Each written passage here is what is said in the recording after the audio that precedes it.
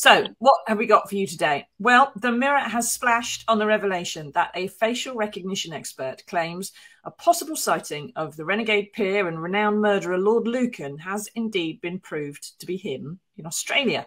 Now, Alison, take us through this briefly because it is a splash. This is the son of his victim who's found this guy, isn't it? Yes, it is. Oh, sorry, I think I'm about to sneeze. Anyway, so what's really interesting about this is that there's the leading facial recognition expert who is the guy who do you remember the story about the Skripal poisoners where and there was there were two Russian agents who had done it.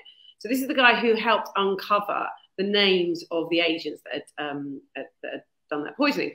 And now he has looked at some pictures of Lucan when he was a child and also before he went missing. And now he's looked at pictures of an 87-year-old man who is living in Australia. And he says there is no doubt they are an exact match. And he has these very, very complex algorithms that you put the different faces in. And I think we all know like the value of facial recognition now. Like most people have got telephones now where if you look at them, they recognize your face to see it's you and not somebody else.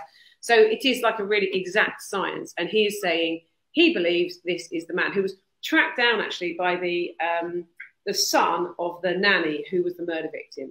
Yeah. So, and although it's been one of those things that's kind of throughout our lives, oh, where's Lord Lucan or whatever, you have to remember that at the heart of this, there was a young woman who was murdered who left a child who grew up never knowing his mother. So it is a human tragedy as well.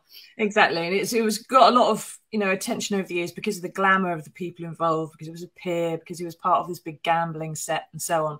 But yeah, as you say, rightly, someone was murdered and someone never faced justice for that murder. And some people think Lord Lucan jumped off a ferry off the coast of Newhaven, I think. Yes. But this guy in Australia has been found by the son of the victim and bears a shocking resemblance, shall we say, is a doppelganger at the very least, because there's a lot of similarities. Yeah. I mean, the facial recognition expert, so he's a professor at the University of Bradford, and it's also being double sourced by facial recognition experts in the United States as well.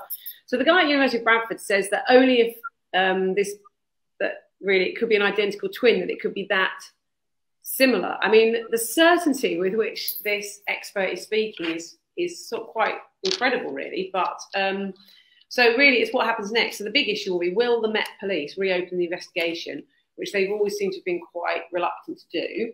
I mean, obviously, they've got huge other pressures on their time. But as we said, this is still a murder inquiry. Will they get out there, sit down with the guy? I'd have thought a very simple DNA test would be able to conclusively prove to the police that it is him or not him. And whether the current Lord Lucan, his son, who has said that he doesn't, whether he wants to do that and cooperate with that, and whether, of course, the chap who is supposed to bear this resemblance, whether he wants to sit down and talk to anybody as well. I mean, if I was completely innocent but happened to look like a famous killer, I think I would like to sit down and talk to people about it and say, it's not me, genuinely, check. Yeah. But so we'll see what happens next, but it's very interesting. Yes, exactly. Now, Mike says, Lord Lucan would be a more welcome entrant into the celeb jungle than a disgraced and incompetent former health secretary, and it'd be the scoop of the decade for Ant and Dec.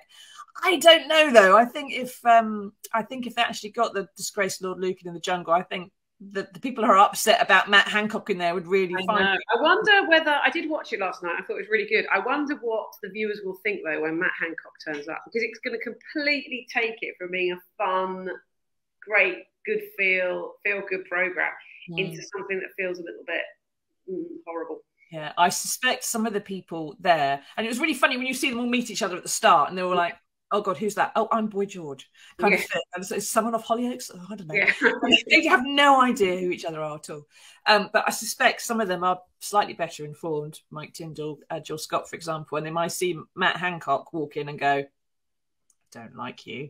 And there'll be some unhappiness, which is probably why they have recruited him, I expect. Yeah, I imagine.